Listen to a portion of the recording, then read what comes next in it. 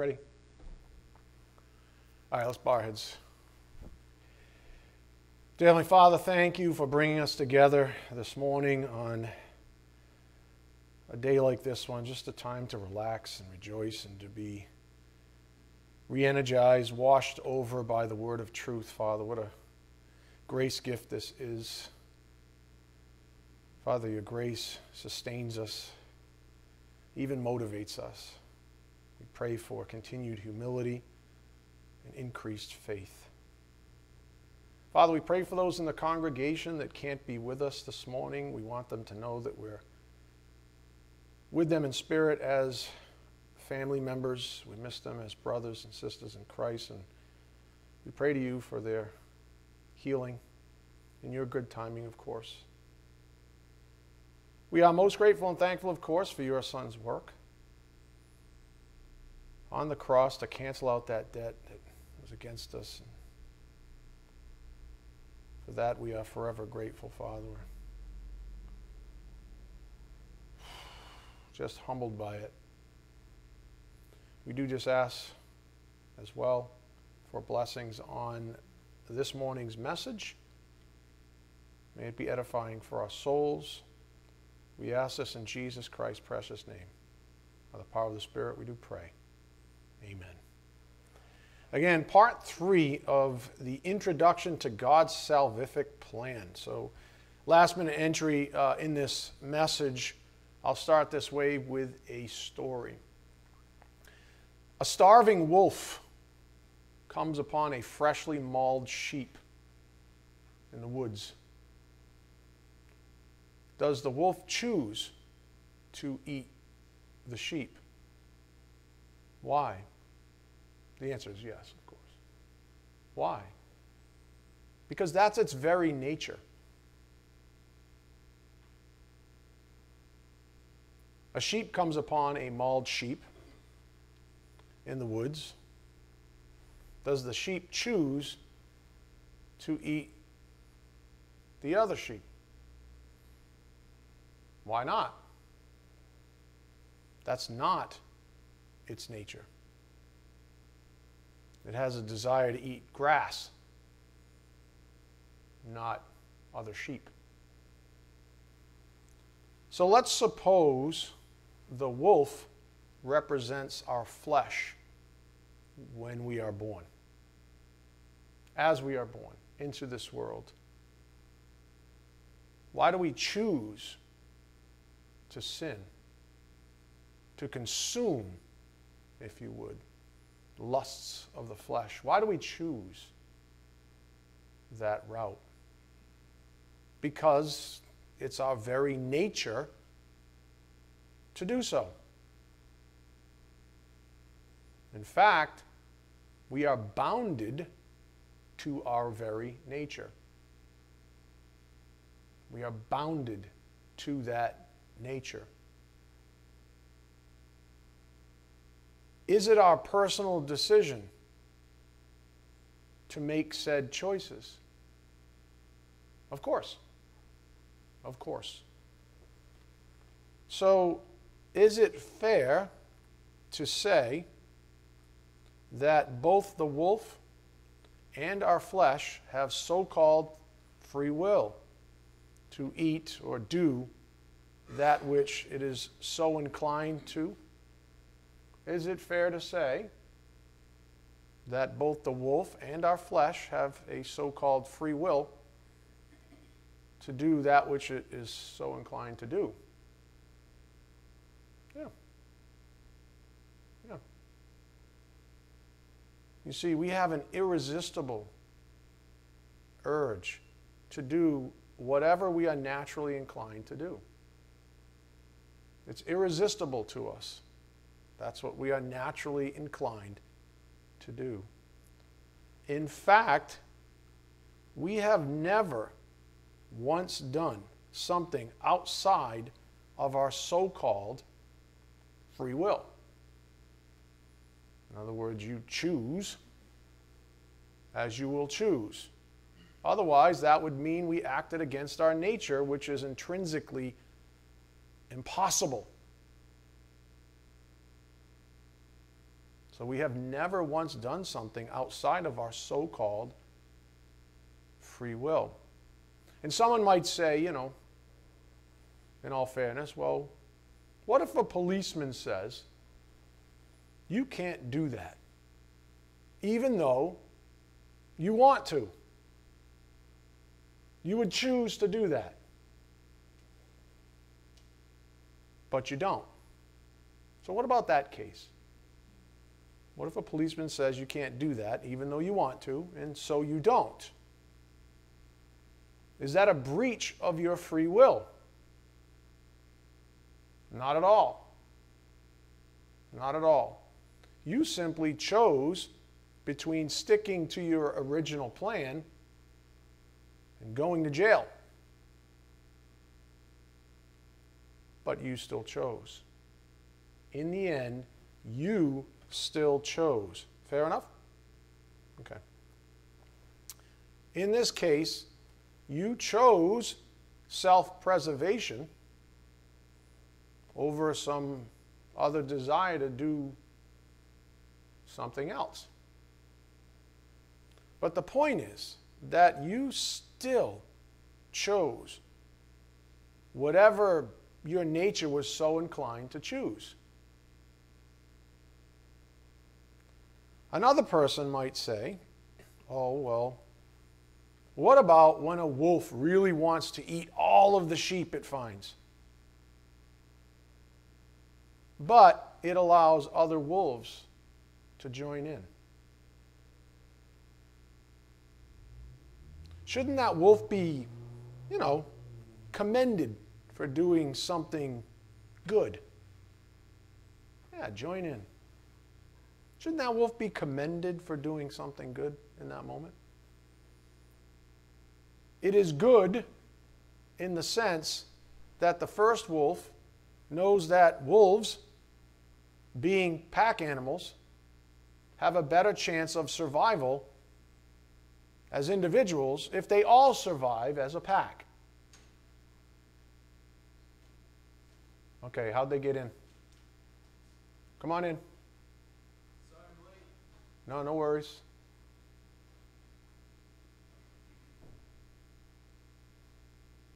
Usher, Don, can you help him? Why is that door not locked? Oh, it is. Anthony must have ordered it.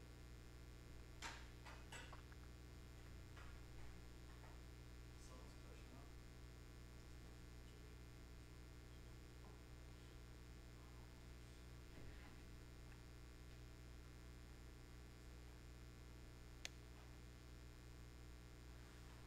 Give him a sheet that they can read to understand protocol.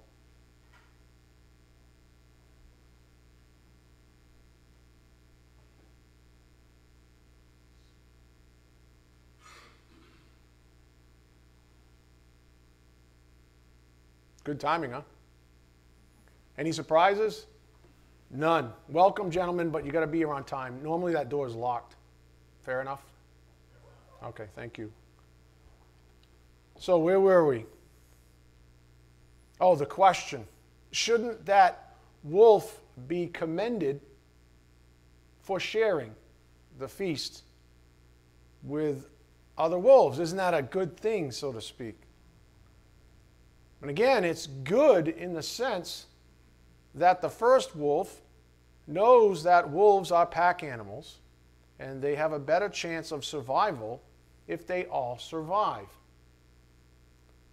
In this sense, the wolf is still self-serving, still exercising a free will decision. Why? Again, because that's its nature. That's its very nature. Now, that's analogous, in that instance, to a so-called good unbeliever. In the end, what the Bible teaches us is that the human flesh helps others for as long as it can conceive of a benefit to self, because it is inherently self-serving. That's our nature. That is how we are born.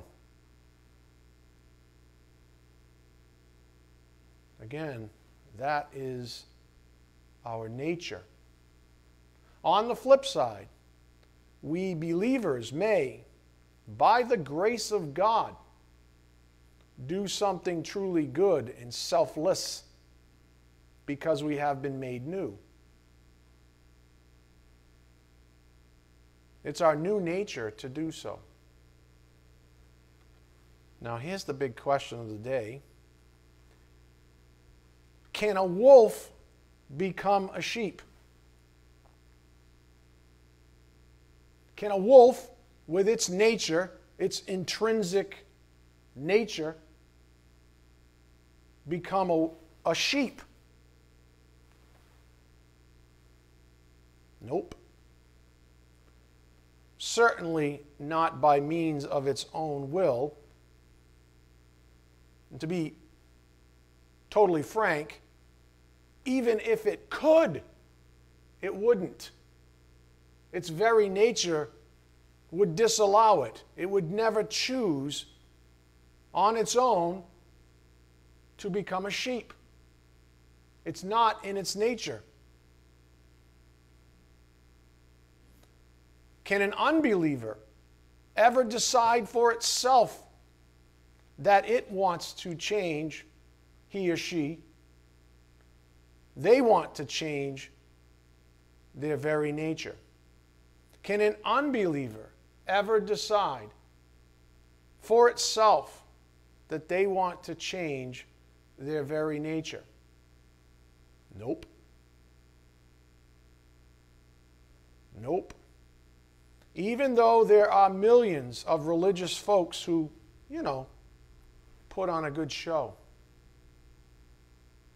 With man, that's completely impossible. But with God, all things are possible. Amen?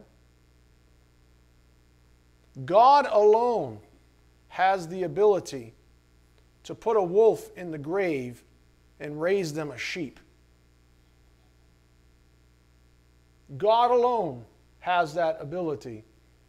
That's a miracle. That's what we call a miracle.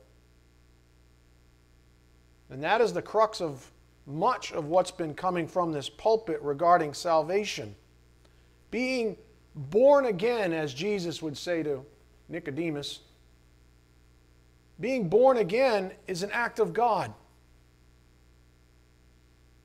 To change one's very nature, we're not even inclined to do so in the nature in which we are born. To have our very nature and therefore our will changed, that which we are naturally inclined to do, to have all that change is a miracle. And it must be by the hand of God. So being born again is an act of God. Elsewhere in Holy Scripture, this is called regeneration. Big long word for you. Regeneration by the Holy Spirit. Same thing. Up until that point of regeneration, man does maintain a free will. However, he is bounded by his very nature. That is the key, my friends. You got to get that right. A lot of people have that wrong. Up until the point of regeneration, man does maintain a free will.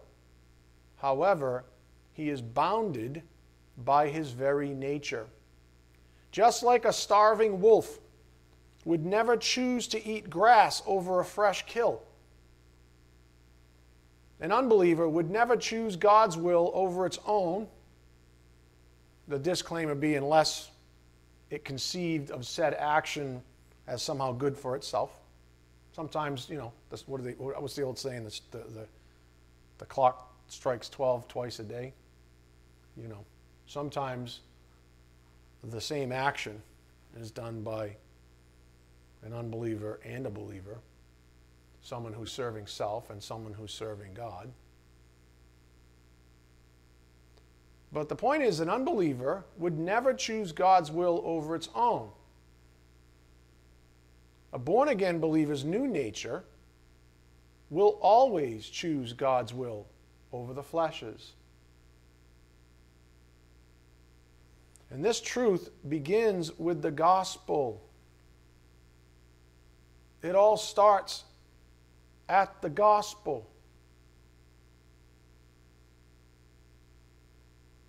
So hold that thought and give it some more consideration this week. I was thinking of writing a blog on it, but like I said, he said, no.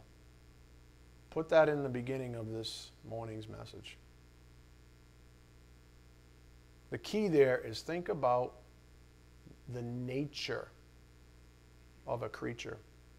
The nature of all of us as we were born. And then the new nature that is supernaturally created.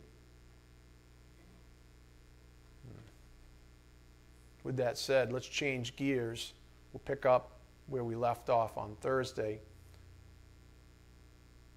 Anyone feel like being encouraged? If you want to be encouraged as a believer, read the book of Ephesians. I mean, I could just say, if you want to be encouraged, read the whole book. But especially on this topic of salvation. If you want to be encouraged, read the book of Ephesians. Every time I've ever read it, I walk away a new man, if that makes sense. I don't mean a new man like I'm speaking salvifically. I mean a new man, just washed clean, just a lot of the dirt and the grime. And my outlook on life itself and my gratitude for God's grace is always renewed whenever I read this incredible book. So let's read that excerpt we read on Thursday. Go to Ephesians 2:1. Ephesians 2:1. If the gentlemen don't have a Bible, you guys got two Bibles back there? Okay. Ephesians 2, verse 1.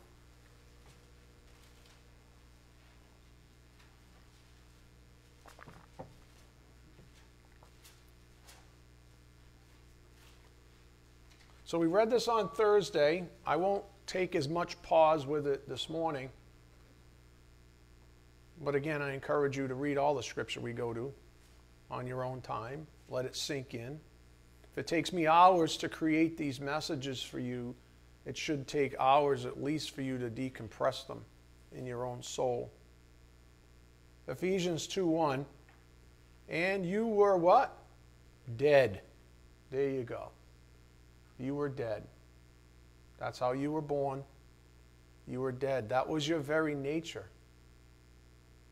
Spiritual death. Separate from God, at enmity with Him. And you were born dead in the trespasses and sins in which you once walked, following the course of this world, following the prince of the power. Why would you do that? Because guess what? That was your nature. That's why you did it. Because it was your nature to walk that way. Okay, in which you once walked, following the course of this world, following the prince of the power of the air, the spirit that is now at work in the sons of disobedience, among whom we all once lived in the passions of our flesh. Why would we do that? Because that was our nature. Among whom we all once lived in the passions of our flesh, carrying out the desires of the body and the mind. In other words, this depravity was pervasive because that's how we were born. That was our nature. Therefore, it was pervasive in us, among whom we all once lived in the passions of our flesh, carrying out the desires of the body and of the mind. and were by nature children of wrath, like the rest of mankind. That was our nature. And so in that sense, we were bound by that nature. Sure, we made free will decisions. If you want to call it free will, fine. That phrase has been so perverted and overused and pumped up and misused and misapplied by contemporary Christianity that I'm opposed to it almost. I don't want to use it. I only use it to unravel you all from any of the muck or the stickiness of these perversions that might be in your own soul. The truth of the matter is we do have a form of free will, but we are bound by our very nature. We will always choose on behalf of or because of that nature. And in that sense, we are completely bound by it. Does an unbeliever make a decision to do this or that? The answer is yeah. Every day they go out, they go to work, they go shopping, they go watch whatever. They make a choice about the TV channel they want to watch. Are those free will decisions? Last time I checked. But they are always bound by their nature. Unfortunately for them, that nature, which is evil by biblical definition, binds them also to hell, to eternal condemnation. So by nature, they're children of wrath. That's how they're born. And unless God changes them fundamentally, changes that nature, unless they're born again, they will make free will decisions from within that nature, from within the sphere of that nature, the domain of darkness, the domain of sin. That nature is bound to hell. And although they would like to free will their way out of that condemnation, they can't. Even though they might put on a good show, they can't change their very nature on their own, and therefore they're destined for hell. Okay? So that's what we see here. Verse 3 again. Among whom we all once lived in the passions of our flesh, carrying out the desires of the body and the mind, and were by nature children of wrath, like the rest of mankind. Here we go. Verse 4. Remember Paul's audience here. He's speaking to believers. But God, not you. Ephesians 2:4. But God, not you, in other words, being rich in mercy, because of the great love with which He loved us. God does love His own after all. Even when we were dead in our trespasses, made us alive. He's the one who did it. We didn't choose to be born again. We didn't choose regeneration. That's something God did for us. So again, even when we were dead in our trespasses, made us alive together with Christ. By grace you have been saved. And raised us up with Him and seated us with Him in the heavenly places in Christ Jesus, so that in the coming ages He might show the immeasurable riches of His grace in kindness toward us in Christ Jesus. And to our previous mini-series, God receives all the glory. And then, of course, we get to this famous duo of verses that, in my opinion, is sometimes, maybe oftentimes, used out of context. But look at it, verse 8. For by grace you have been saved through faith. And this is not your own doing. Just consider verses 1 and 5 again. You were dead. A dead person can't get off the ground last time I checked. A dead person can't even open their eyes last time I checked. A dead person can't hear anything last time I checked.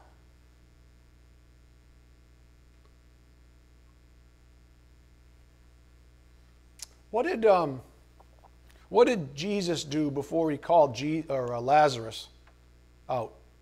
when Lazarus was dead. What did he have to do before he gave him a command? He had to raise him up. He had to make him alive again.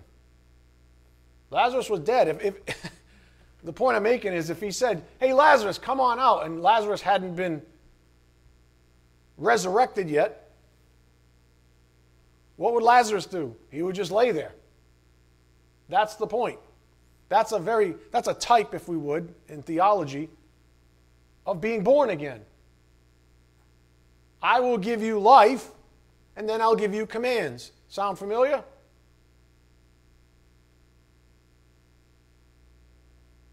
Yeah. Look at verse 8 again. For by grace you have been saved through faith, and this is not your own doing. It is the gift of God. Not a result of works, so that what? No one may boast. For we are his workmanship, created in Christ Jesus for good works, which God prepared beforehand that we should walk in them. And so this brings us to this point up here on the board, this recurring theme in this introduction to God's salvific plan. We cannot lay claim to a single act of goodness from a state of total depravity. How could we? It's not our nature. It's not in our nature to choose for God. We are born the exact opposite. It's our nature to choose for self. So we cannot lay claim to a single act of goodness from a state of total depravity. We are like the wolf in my opening story. That's our nature. So last time we coupled our thoughts from Ephesians 2, which we just read, with the likes of Romans 5 up here on the board. Romans 5, verse 8. But God shows his love for us. Again, Paul's speaking to believers. God shows his love for us in that while we were still sinners, Christ died for us. As the Spirit pointed out on Thursday, we must relinquish all presuppositions that we are somehow the cause of this miracle of salvation. We must relinquish all presuppositions that we, in our so-called free will, can somehow transcend our own nature that we're bounded to and make a decision that's actually good.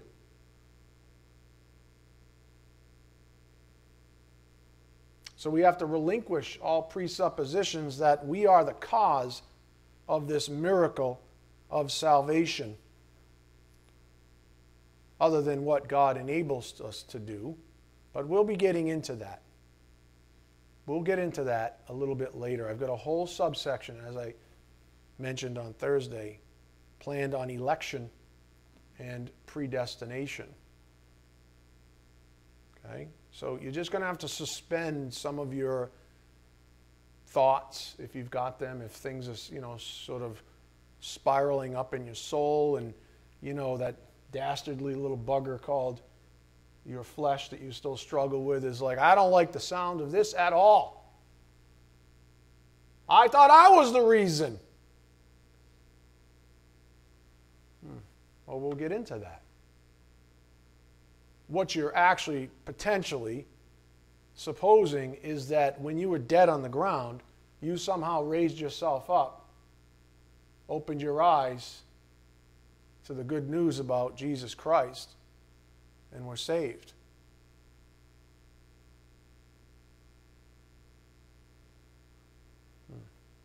But we'll get to that, okay? I promise you we'll get to that.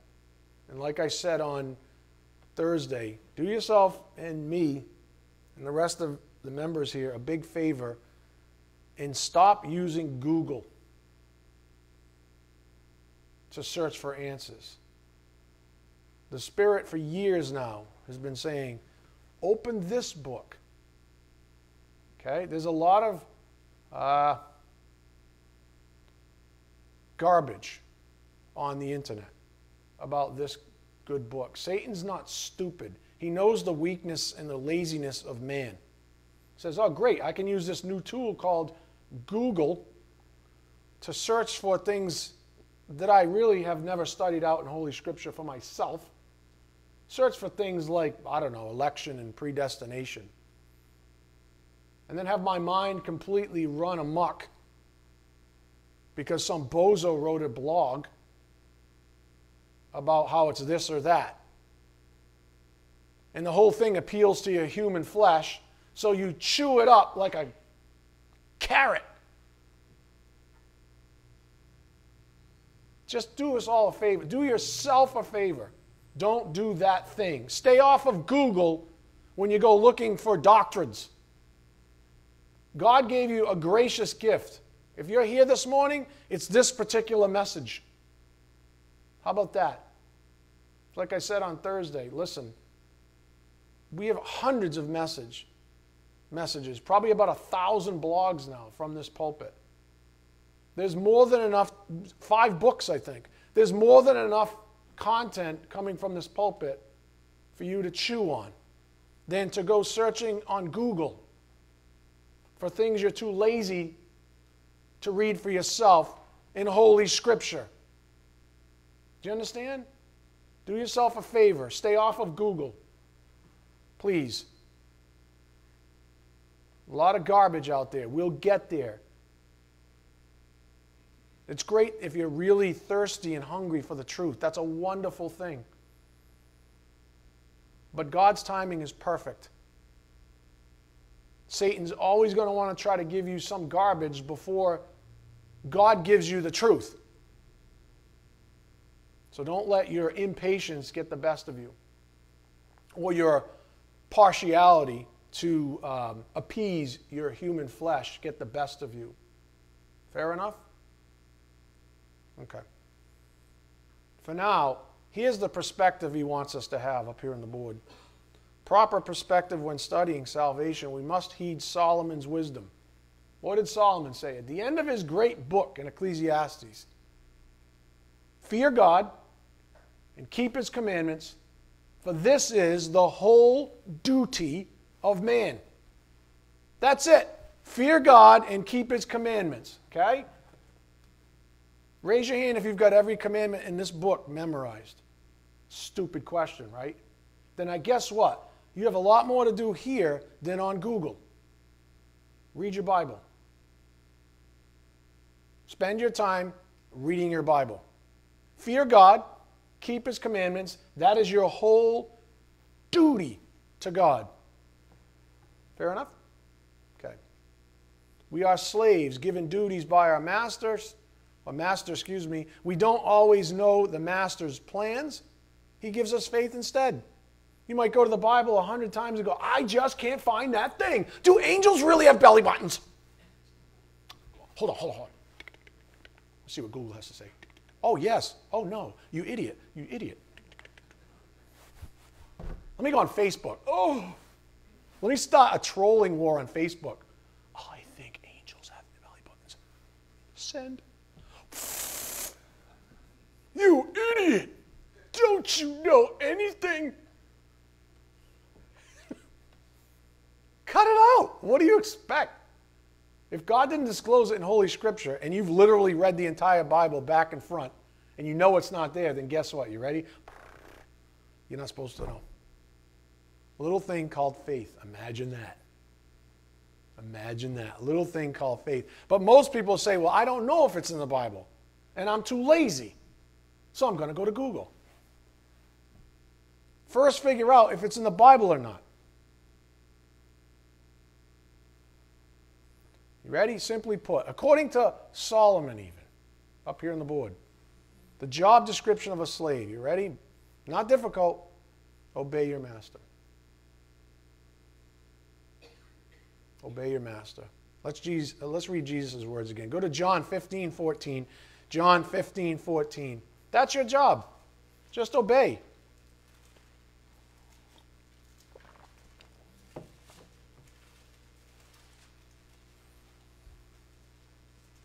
Fear God, keep his commandments. Sounds pretty simple. But we had this too. So we see a certain intimacy here that's given to Jesus' disciples. John 15:14, you are my friends if you do what I command you. No longer do I call you servants. That's that Greek word doulos, also translated slave elsewhere. For the servant does not know what his master is doing, but I have called you friends, for all that I have heard from my Father I have made known to you. You did not choose me, but I chose you and appointed you that you should go and bear fruit, and that your fruit should abide, so that whatever you ask the Father in my name, he may give it to you. These things, and this is, if you to read the entire chapter here in context, these things, all of it, I command you. Right? So we're still under the command of Jesus, our master. He might call us friend, but we're still slaves. These things I command you so that you will love one another. And as I mentioned on Thursday, obedience to our master always ushers us into the sphere of love. These commandments, the ones your flesh goes berserk over, the ones your flesh does not want to accept, they always bring you into the sphere of love. They're for your own good. That's the point.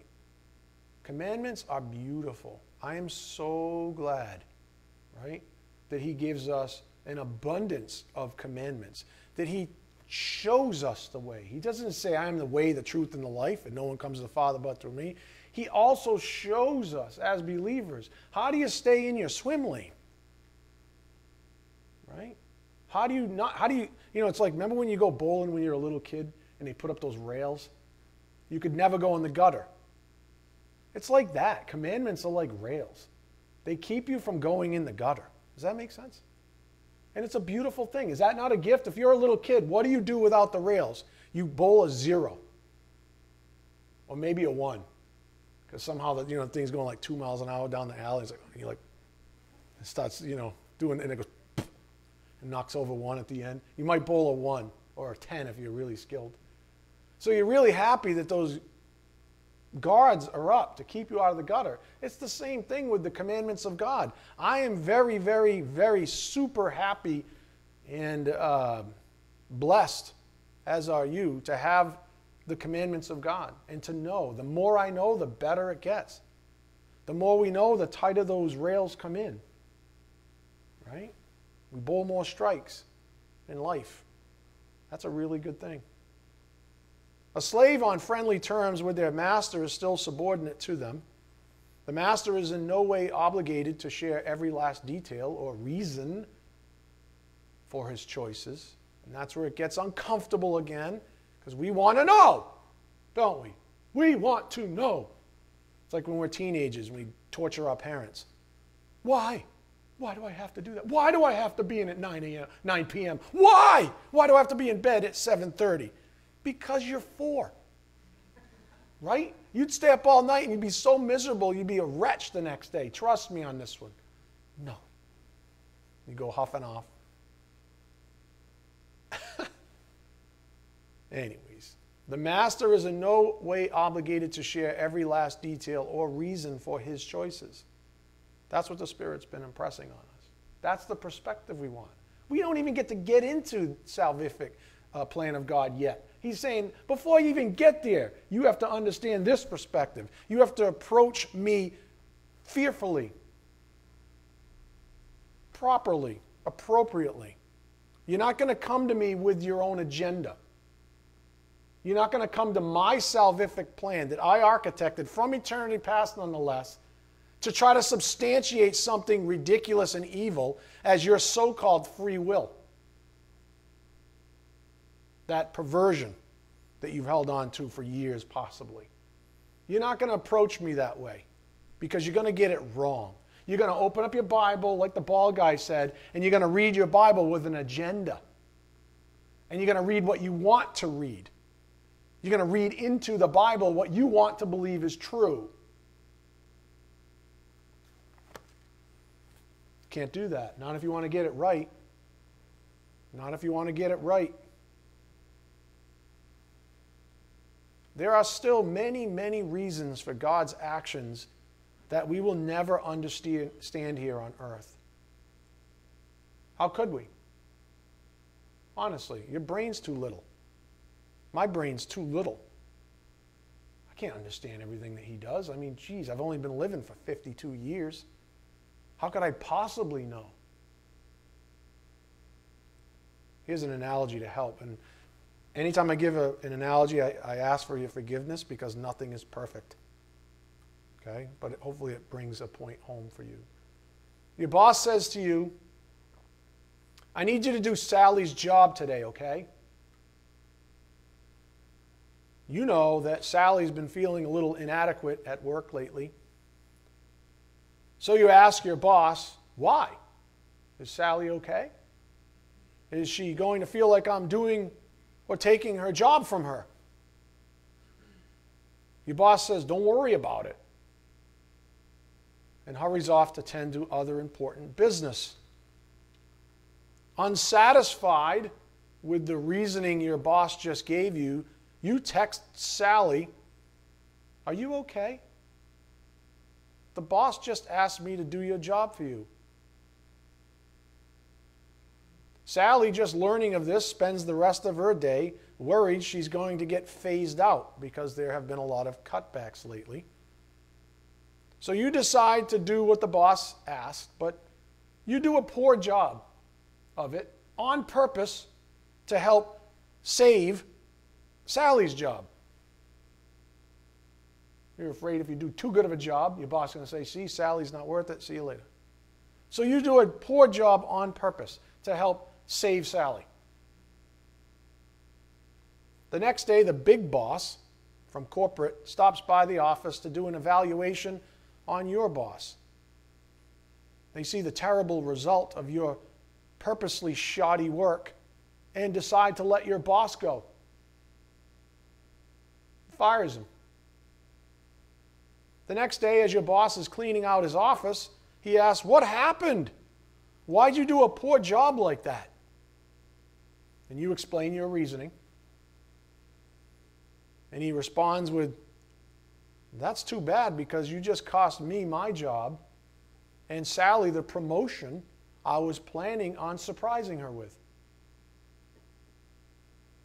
He continues, you see, it's too late now, but I was asking you to do Sally's job so that I could have her showcase her talents on another project in order to justify her promotion to the big boss.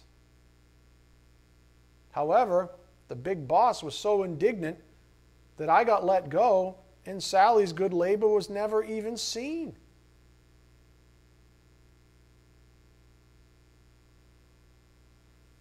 And so you walk away dejected. What's the moral of the story? It's still on the board. That's the moral of the story. Obey your master. That's the moral of the story. Because you don't know everything that's going on. Can slaves freely make decisions within the operating envelope their master provides? Yeah. But that's pretty much where it ends. You let the authorities in your life do their job, and you focus on doing yours. Don't worry about how fair, there's that word again, how fair you think you or others are being treated. You mind your own business.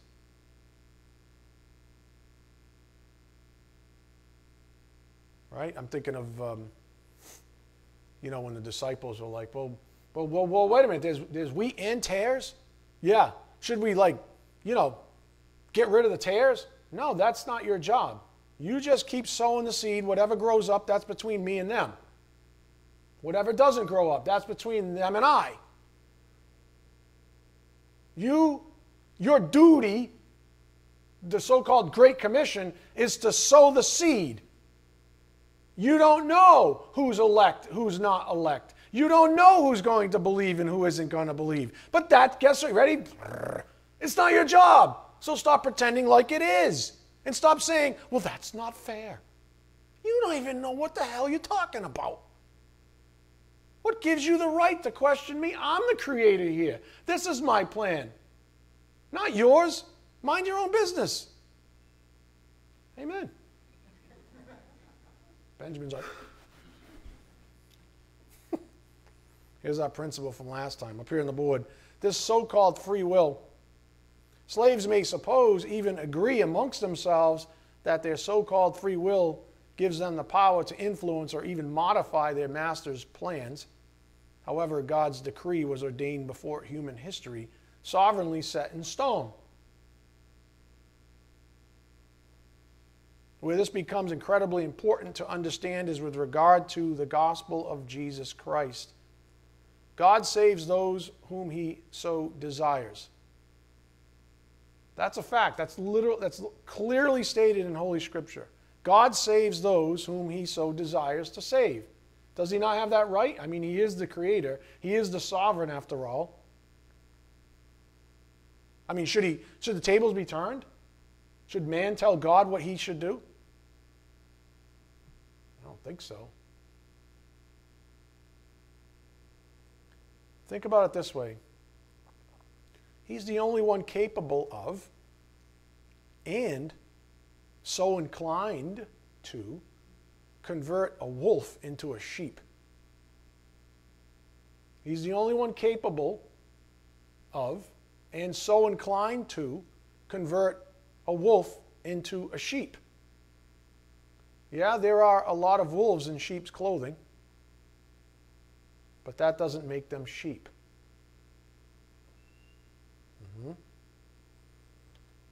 It's not our business to question him. Up here on the board, John 6:44. No one can come to me unless the Father who sent me draws him. Now, how does that work? I gave you the example of Lazarus earlier. How does that work? How does a dead person magically open their eyes and see the gospel, the good news about Jesus Christ, and irresistibly come to him? How does that happen if they're dead on the floor? It does not.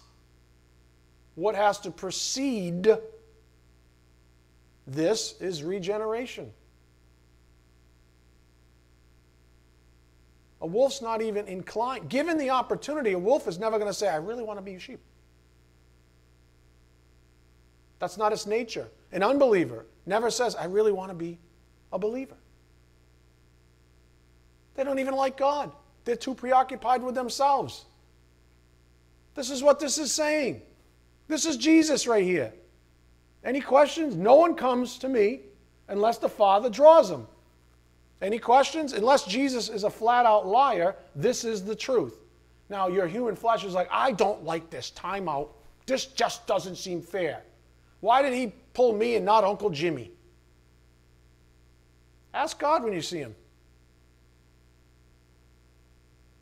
Honestly, you want me to answer that for you? I can't even answer that for myself. I'm just glad he did. How about that? How about that's my business? My business is to know and be encouraged that I'm saved. My business, my duty after that is to sow the seed. Can I distinguish between wheat and tares? Not really. I might have my unctions, but at the end of the day, that's God's business, not mine. That's why I will never definitively say, oh, that person's saved. Oh, that person's definitely not saved. Oh, that person's saved. Oh, that person's definitely not saved. That's not my business.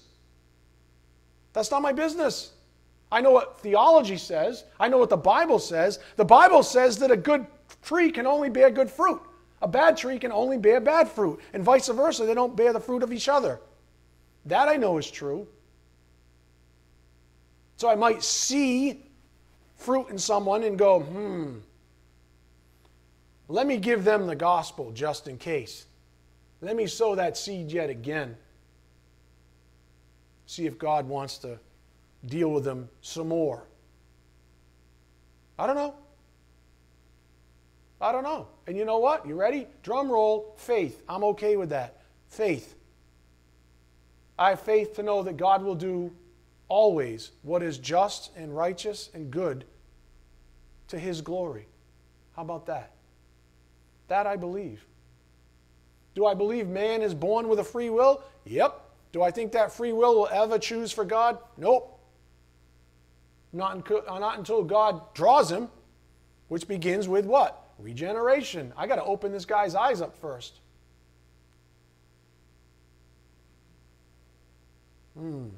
So that's Jesus' word, John 6:44. No one can come to me unless the Father who sent me draws him, and I will raise him up on the last day.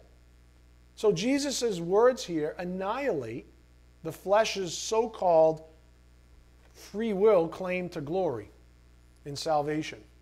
Oh, no. I chose. Yeah, you chose once your eyes were opened to the glory of Jesus Christ. Once your very nature was capable of choosing, I agree, you did choose. So in that sense, yeah, your free will was intact. But guess what? Your free will was now supplanted from one place to another. From a place where you were in complete darkness to all of a sudden you had light. And when God showed you Jesus Christ, guess what? You irresistibly chose him instead of for self.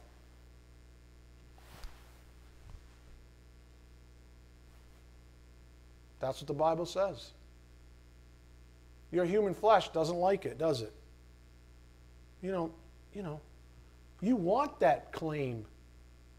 You want to be, at the end of the day, the human flesh wants to stake a claim to salvation. It wants to say, man is sovereign. Yeah, I know. I know, folks. Been there, done that. Jesus' words here annihilate the flesh's so-called free will claim to glory in salvation. No matter how much a person believes they are the primitive cause of their own salvation, it's simply not true. It's just not true. As we just noted in Ephesians 2 and Romans 5, we are dead, far too weak to help ourselves. Up here on the board, John 6:63, excuse me. It is the Spirit who gives life. The flesh is no help at all. Any questions? Who gives life? The Spirit does. The flesh is no help at all. None. That makes total sense. And that's congruent with the rest of Holy Scripture that says, you were born dead. How could you possibly be helped doing anything? If I go roll out a dead person in a casket out here and say, hey, can you help me pull some weeds out here? It's getting a little weedy. How much help are they going to be? None. Now, if God resurrects them and says, hey, go and puts them to work, okay, now I got another worker. But unless God performs that miracle, guess what? That person is no help at all. They can't even help themselves. That's the point in salvation. Yeah. It is the Spirit who gives life. The flesh is no help at all. The words that I have spoken to you are spirit and life. Period. Go to John 3:1. John 3, verse 1.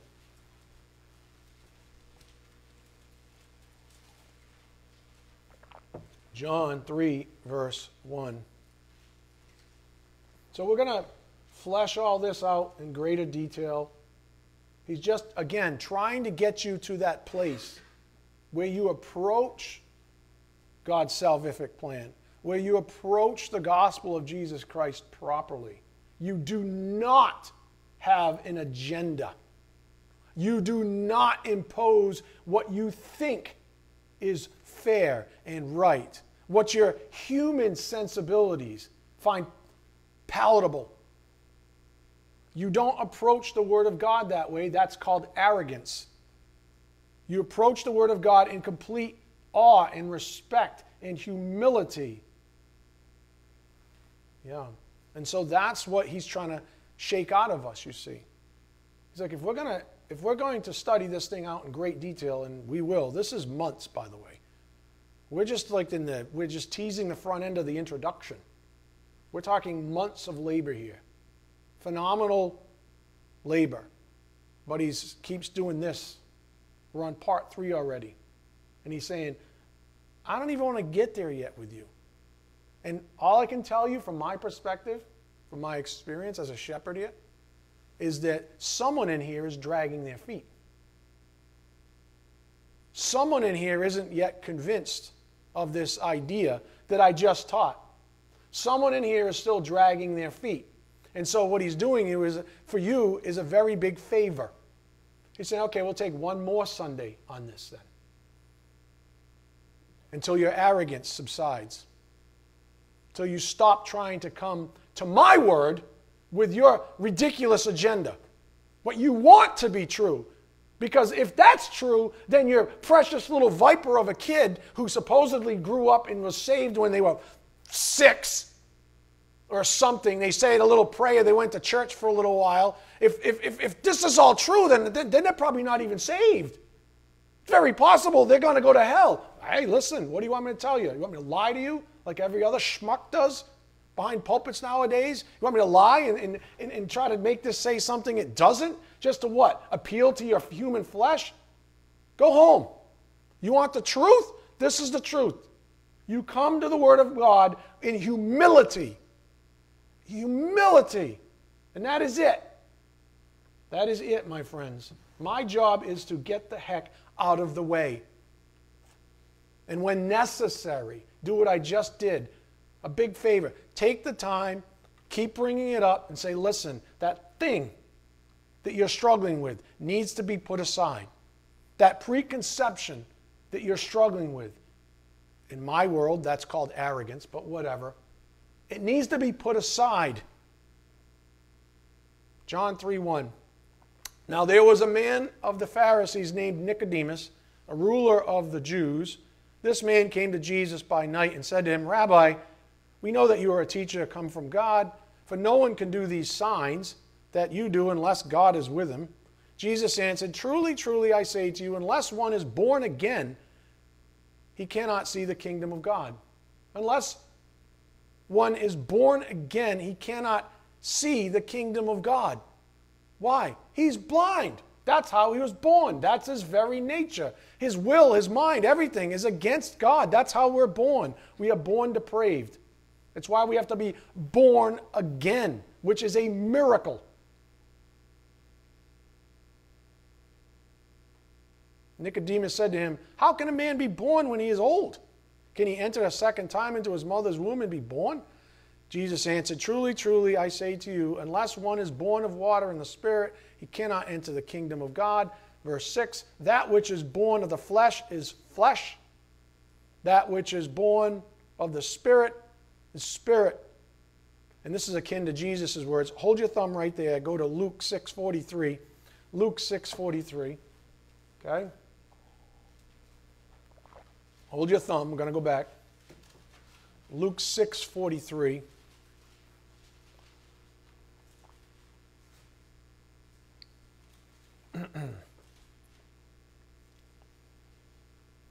Luke 6:43. For no good tree bears bad fruit. Okay. Nor again does a bad tree bear good fruit. For each tree is known by its own fruit. For figs are not gathered from thorn bushes, nor are grapes picked from a bramble bush. The good person out of the good treasure of his heart produces good, and the evil person out of the evil treasure produces evil. For out of the abundance of the heart his mouth speaks. Okay, so Jesus laid down the law. It says a tree bears fruit after its own kind. The tree is evil, it bears evil fruit. If it's good, it bears good fruit. Okay, go back to John 3:6. That's akin to what's in view here. John 3:6. That which is born of the flesh is flesh, and that which is born of the Spirit is spirit. Do not marvel that I said to you, you must be born again. Now this is the crux of this morning's message in many ways. Verse 8. The wind blows where it wishes, and you hear its sound, but you do not know where it comes from or where it goes. So it is with everyone who is born of the Spirit. Do you see what's going on there? Let me read it again. Let's read it real slow. You ready? Verse 8. The wind blows where it wishes, and you hear its sound, but you do not know where it comes from or where it goes. So it is with everyone who is born of the Spirit. The Holy Spirit, God, is the one who regenerates us. The Holy Spirit, God, is the one who regenerates us. If we are born spiritually dead, then this is very good news indeed. However, for the person still clinging to their idol, quote, free will, this is very bad news because their scam has been brought to light. Their scam is brought to light, and those who are in darkness hate the light because the light exposes their deeds. And so what do? They avoid the light. They go on Google instead. They don't open their Bibles. They don't go to the Bible in humility. They go in arrogance with an agenda. They look for ways that they can twist Holy Scripture so that it says something different. So that somehow, some way, substantiates this idol they call free will. Because they, damn it, they want to be the sovereign in their life. Captain, oh captain, my captain, I'm the captain of my destiny. No, you're not.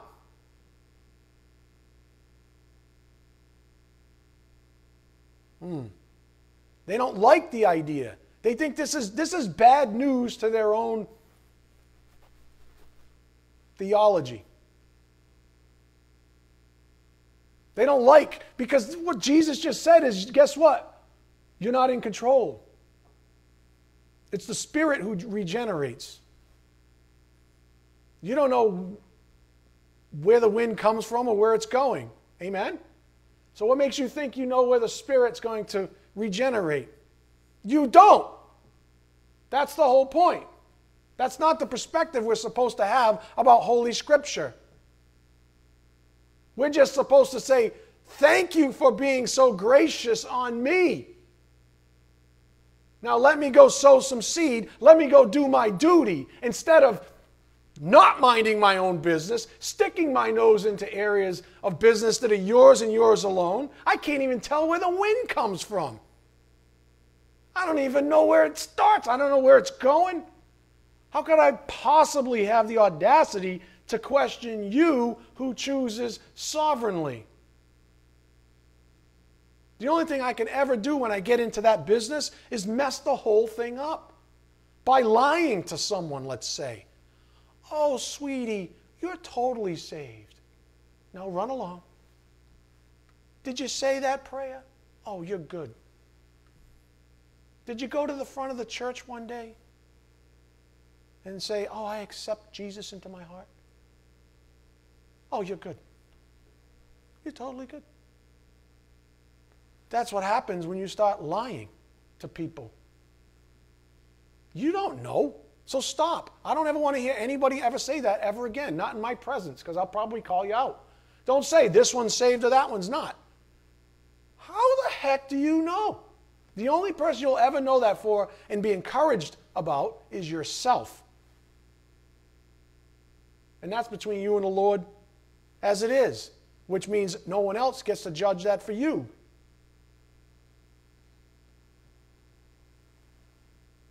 So anyways, the person still clinging to their idle free will, when they read verse 8, it's very bad news because the light illuminates the darkness. And you know, how great is their darkness when they think they're in the light.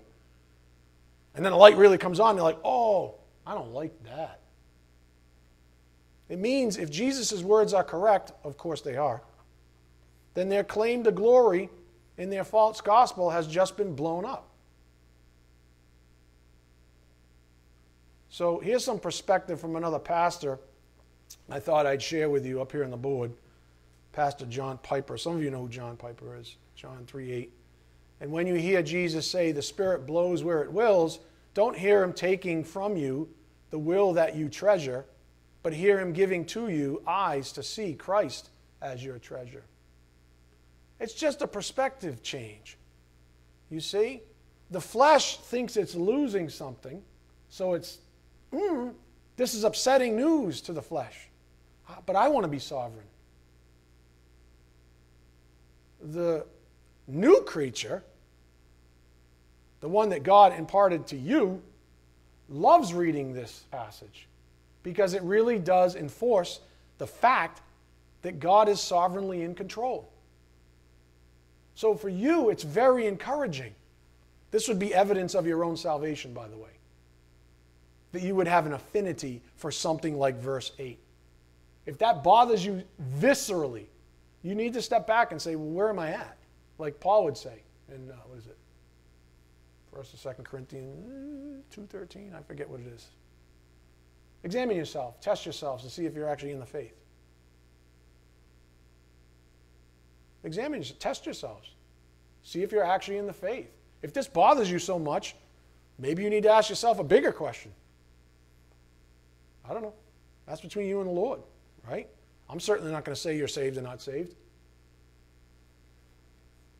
God is holy and gracious, and his choices are perfect. We as slaves, as clay, if you want to borrow from Romans 9, as clay, as humans, do not have the right to question him. The Spirit blows where it wills, meaning we cannot control him. We may have questions, and as friends or believers of Christ, we may find answers in the Bible. And God invites us to do that thing. However, there's a difference between having questions within the realm of fear and respect of the Lord and questioning the Lord. Those are two different things. It's one thing to have questions. It's another thing to question him and his decisions. In the prior sense, we are humbly seeking truth, as Jesus would state up here on the board, Matthew 6:33, but seek first the kingdom of God and his righteousness, and all these things will be added to you. However, we do not have the right to question God's choices regarding something like election up here on the board, Romans 9:20, but who are you, O man, to answer back to God? Will what is molded say to its molder, why have you made me like this? Who the heck are you? Your job, your duty is to seek me. I'm thinking of at the end there, end of Jesus' ministry again, when Peter's like, hey, what about him though? You're saying I'm going to die a martyr's death. What about John? And Jesus says, mind your own business. Seriously, right now, this is where we're going, Peter? You're worried about John over here? Mind your own business. It's not your business what I do with him. It's just like it's not our business what he does with anyone he's ever created. So here's the key perspective in our introduction to God's salvific plan up here on the board. Grace is not a slave to what man thinks is fair. Now, a lot of you need to chew on that for quite a while, I think. Grace is not a slave to what man thinks is fair. God just doesn't throw out a bucket of grace and then we get to dole it out to whom we think it's correct to dole it out to. That's not how it works. It's not a cookie jar. Do you understand? It's not a cookie jar. We don't get to take that cookie jar off of God's lap and hand it to somebody else just because they said some prayer or just because they assumed they were now going to heaven. We don't get to do that. Grace is not a slave to what man thinks is fair. We can't say to God, in other words, you have to save this person because that's what's fair. You have to regenerate this person because that's what's fair. You have to open up their eyes and their ears so that they can see and hear the gospel because that's what's fair. You don't have that right. That's what's fair. What's fair, everybody? Hell. You want to get down to what's really fair in this world? We all go to hell now. So the fair question is off the table. If God did what was fair, we'd all be in hell right now, immediately. If you really want to know the truth about fairness, you don't get to pluck out something as gracious as grace and mercy and then use it as a whip on God and say, I demand that you be fair by my standards. You don't have that right, oh piece of clay, oh little man or woman. You don't have that right. The audacity of supposing such a thing is blasphemous. You don't have that right. End of story. That's the point. We overstep our bounds. We do it all the time with the gospel. Grace is not a slave to what man thinks is fair. God uses grace. You ready? You want to know the truth about grace? God uses grace to accomplish His will. To His glory, not man's. That's the essence, the tool that God uses to accomplish His will. Does man once regenerated find God's will irresistible? Yeah. Like I said earlier, the new creature, that's all a new creature wants to do, is to be pleasing to God. I taught a series on this not so long ago about grace up here on the board. Man's perversion of God's grace. Man, in his fleshly desire for control, supposes wrongly that he is able to seize God's grace as he would any object, and then use it as a means to his own ends, even supposing he can put God to task with it. Let me say it again. Man, in his fleshly desire for control, supposes wrongly that he is able to seize God's grace as he would any other object, and then use it as a means to his own ends, even supposing he can put God to task with it. So dwell on that. Grace is something God sovereignly chooses to bestow on whomever He wishes. He is under no obligation whatsoever to anyone to do so. Is that fair? I mean, He is the sovereign God of the universe, after all. Can He not choose? Is that not Romans 9, folks? Can He not choose to bestow grace on whomever, mercy on whomever He wants? Of course. He's God. Do we have a right to question that? Of course not, because He's God. So of course it's fair, because God is always fair and always just and always righteous. So indeed it is fair, especially when we know we all deserve hell. That's what's truly fair.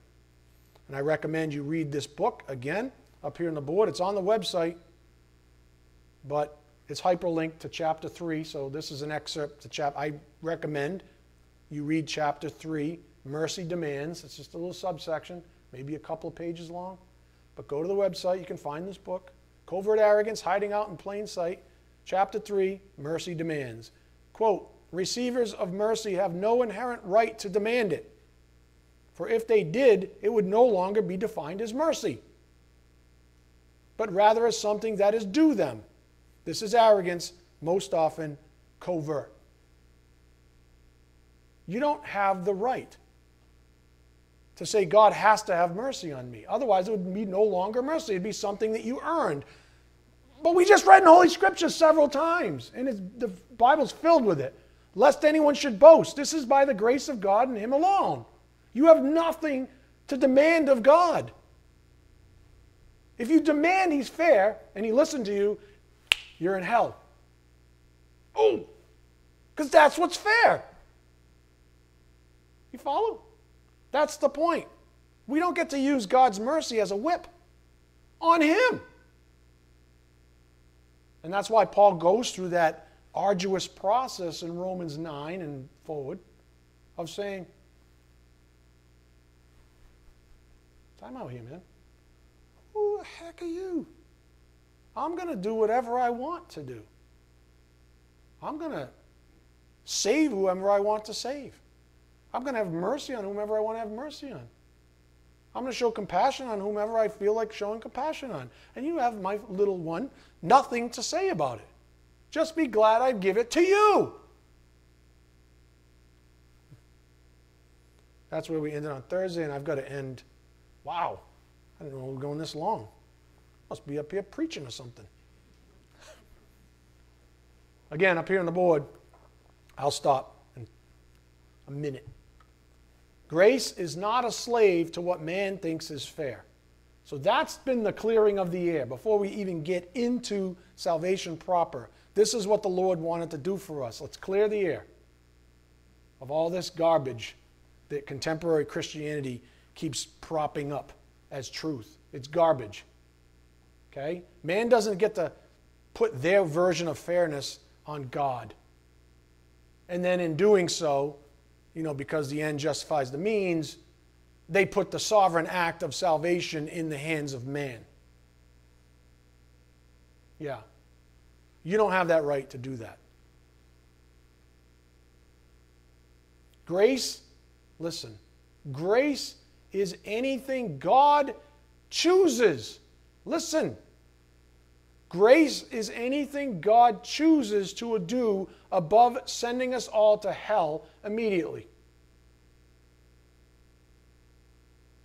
That, my friends, is the perspective you need to approach this doctrine with. This isn't some negotiation, right? This isn't some negotiation with God. He's saying, this is non-negotiable. I've decreed what I've decreed. This is my will and view, not yours, little one. This is non-negotiable. Boy, does our human flesh hate that. Amen? Oh, yeah, we're always trying to do that thing. I always think of, do you remember that movie, The End, with Burt Reynolds? When he goes out and he's going to go kill himself and he goes to drown himself. He's like 2 miles offshore. And then he changes his mind. And he comes out and he's like, I want to live. Right? And he's like, God, I'll give you 90% of everything I make as long as you let me come to shore. And then the closer he gets to shore, he's like, I know I said 90%. What I really meant was 80%. Right? And then he gets on shore and he's like, I'll give you 10%. Right? And he goes, well, you don't want 10%? Then don't take it. I'll keep it all for myself. And he walks off. Right? It's not a negotiation. That's how ridiculous man is. To think you even have that kind of negotiation with God is ridiculous. And that's the perspective. Okay? That, my friends, is the perspective that you have to have when you come to God's salvific plan. Amen? All right, let's bow our heads. Dear Heavenly Father, thank you so much for giving us this time this morning to fellowship together, to break bread, the very bread of life, to hear the truth that sets us free. Thank you for keeping us humble, and thank you for whatever faith you've given each one of us as individuals. We just ask for your blessings as we take the things we've learned back to the privacy of our own souls, our homes even, and then your will be done out to a world that needs the truth so desperately, Father. We ask this in Jesus Christ's precious name. By the power of the Spirit we do pray. Amen. Thank you.